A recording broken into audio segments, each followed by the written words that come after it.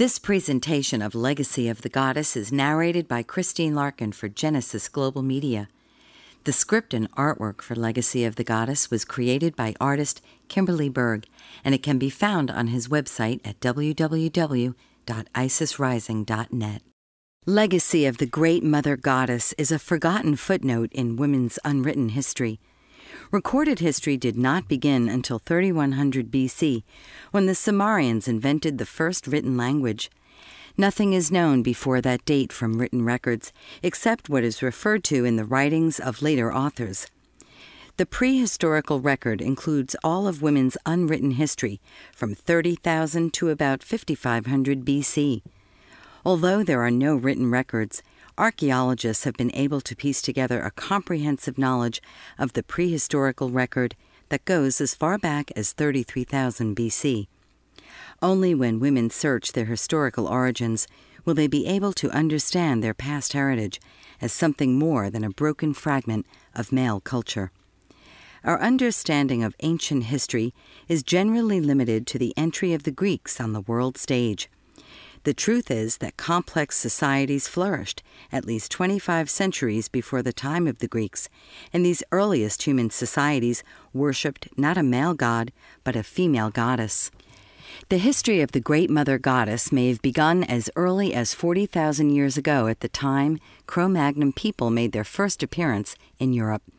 They were the first early people to look similar to what we look like today. These mammoth hunters lived in small settled communities, and it's in this communal environment that women thrived by working together. It was also during this time that a harmonious, balanced division of labor developed between men who hunted and women who gathered and cared for their children. Food was plentiful for these Ice Age people who lived tranquil lives in harmony with nature. Such an abundant food supply gave them leisure time to ponder their very existence on planet Earth. They believed the Creator was a woman, since only women gave birth. They felt all things on earth must have originated from her womb. Since the Creatress was regarded with great reverence, everything she gave birth to was regarded as sacred. For Paleolithic and Neolithic people, there was no separation between what is sacred and what is profane. Everything was sacred. The male role in conception was not understood in Paleolithic times because sexual relations were not associated with pregnancy. For this reason, women were seen as the sole parent of their children. It was commonly thought that the light of the full moon made a woman pregnant. After all, the moon swells, grows round and full, the same way a woman's belly swells throughout pregnancy and returns to normal size after birth, just like the cycle of the moon. It was thought for many thousands of years that the moon and women shared a mysterious bond. Because of this cosmic connection to the heavens, women were seen as possessing a power far greater than ordinary men. In Paleolithic times, women held the key to the regeneration and survival of the clan. Women's power also extended to all life forms, including plants, crops, and animals. All of these powers were encompassed in one divine figure we call the Great Mother Goddess. As early as 30,000 BC, burials became ceremonial.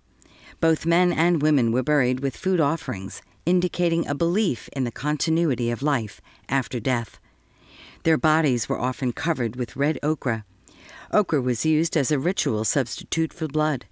This was a common burial method which was practiced worldwide in both Paleolithic and Neolithic times.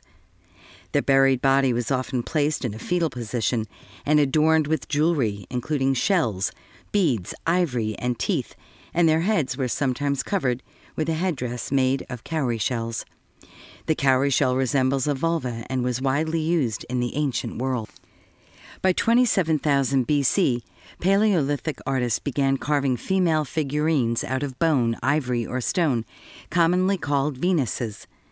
These are the earliest examples of sculpture in the round. One of the finest examples of this is the Venus of Willendorf, circa 25,000 BC. Her body may be seen in either a standing position or a reclining position, floating in water. For thousands of years, beginning in the Paleolithic and continuing through the Neolithic era, the Mother Goddess had no equal. Although given many names, it was always the Great Mother Goddess who was worshipped. In artistic representations, she would have been recognized as divine by her connection to the moon. The concept of a Great Mother Goddess as depicted by Paleolithic artists probably had its roots in ancestor worship. There are many depictions of the goddess, including small figurines found in Mesopotamia that date from the late 5th millennium BC. When the Great Mother was eventually replaced by powerful male gods, women's place in society was also greatly diminished. An earthen burial mound in Ireland depicting the belly of the Great Mother illustrated the belief that the womb is also the tomb, that in death all things return to the belly of the Great Mother. The Magdalenian period marked the height of the late Paleolithic culture. The famous cave murals of Lascaux were created by Magdalenian artists who had a thorough knowledge of the animals they painted. After the close of the Magdalenian period, there is a break in the prehistorical record.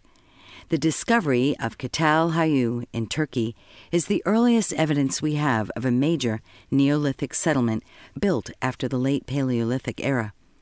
The oldest levels of the Çatalhöyük mound were constructed around 6500 BC. Çatalhöyük is a major trading and religious center, and skeletal evidence indicates that 3 distinct racial types coexisted peacefully with no sign of warfare or violence. Evidence also points to Çatalhöyük being a matrifocal society. Usually, mother, daughters, and children all live together in one family unit. The inhabitants of the Çatalhöyük created their own unique Neolithic architecture. Their mud brick homes were arranged wall to wall around a courtyard with no windows or doors. They entered their homes by descending a ladder through an opening in the roof. In later years, the temple rooms, painted with Paleolithic hunting scenes, were repainted and decorated with images of the mother goddess giving birth. Almost every home had a shrine room, which tells us how seriously the people of Çatalhöyük practiced their reverence for the goddess. Çatalhöyük was rebuilt 9 different times in the 2,000 years of its existence. Çatalhöyük was an important religious gathering point where pilgrims could come to worship Cybele, the great mother goddess. A statue of Cybele found in Çatalhöyük resembles the same goddess statue created by the Romans 4,000 years later, both showing Cybele on a throne flanked by lions and panthers. Çatalhöyük was also a busy commercial center. On the path of an important trading route to Asia, it was known for its obsidian, a highly valued glassy dark volcanic rock. Obsidian was a significant contribution to the economic wealth and well-being of the city. The women of Çatalhöyük were industrious and were the first to invent bread using a special variety of wheat and grain and yeast that together could be made into self-rising dough. They also designed the oven to bake the newly invented bread. They were also the first ones to create a hot enough fire to make kiln-hardened pottery for the storage of the grain. The Çatalhöyük people lived comfortably and prospered by domesticating animals such as sheep, goat, cattle, and dogs, thus ensuring a plentiful supply of milk, cheese, wool, and meat. They created a new industry by shearing sheep and creating woolen textiles. They also discovered the smelting of lead and copper to fashion beads and jewelry. The innovations of women in this time period were inspired by the natural love a mother has for her children. They sought nutritional and medicinal plants that eventually led to agriculture and grain production, as well as holistic healing. Their motivation to provide shelter eventually led to tents and mud and brick buildings. They also invented ways of providing warm clothing, which eventually led to tanning of hides, sewing, and weaving. While early men developed mechanical skills required for the hunt, women developed social skills of compassion and love, inspired by maternal love for their children. These skills contribute to the early formation of a civil society. As a result, Paleolithic and Neolithic women possessed an early understanding of how to create a peaceful and caring community, free of violence and warfare. Legacy of the Goddess can be downloaded in the form of a PowerPoint slideshow at www.isisrising.net. It has proven to be a valuable teaching tool in the classroom and other educational formats, such as homeschools.